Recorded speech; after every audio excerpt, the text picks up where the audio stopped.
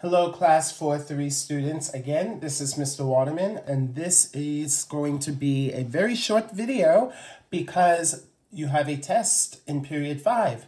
You're looking at it. It says Chinatown, okay? Now, I'm not going to show you the question. You will see it after you have clicked on the link for the video, okay?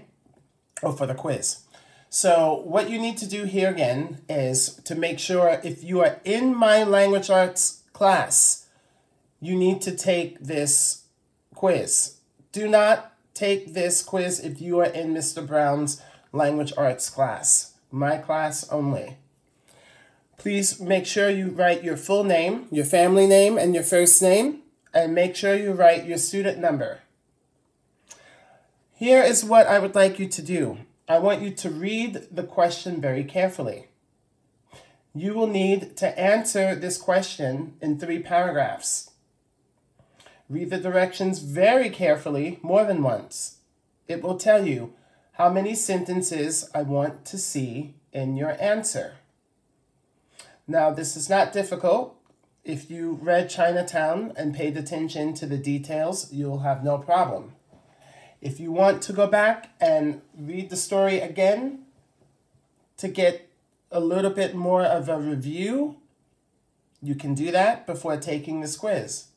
Make sure your answers are very clear. Your sentences all start with capital letters and they end with full stops. Make sure you have no less than 20 sentences. Okay? I will count the sentences. If it is less than 20 sentences, I will begin deducting points.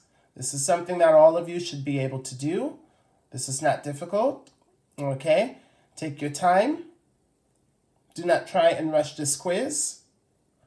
After everything has been marked, I will send you the feedback with your score. And that's it for today. Take care, stay safe, be well. And just to give you a heads up, tomorrow in spelling, you'll also be having a spelling quiz, okay?